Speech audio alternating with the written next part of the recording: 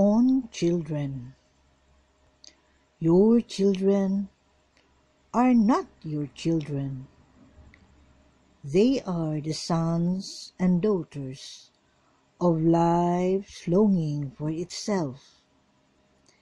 They come through you, but not from you. And though they are with you, yet they belong not to you.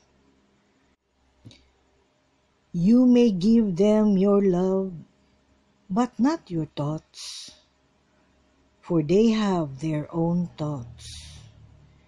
You may house their bodies, but not their souls, for their souls dwell in the house of tomorrow, which you cannot visit, not even in your dreams.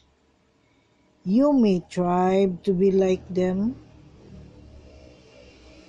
but seek not to make them like you.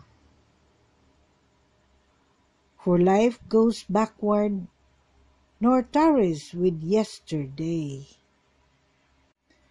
You are the bows from which your children as living arrows are sent forth. The archer sees the mark upon the path of the infinite, and he bends you with his might, that his arrows may go swift and far. Let your bending in the archer's hand be your gladness, for even as he loves the arrow that flies, so he loves also the bow that is stable.